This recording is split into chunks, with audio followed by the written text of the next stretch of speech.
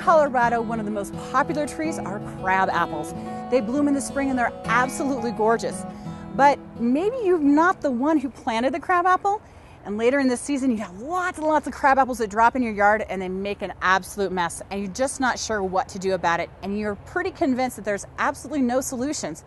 Well, guess what? There is. This is our product hotspot. This product is from Monterey. It's called Florel. How it works is you spray it on the flowers and it keeps the flowers from bearing fruit.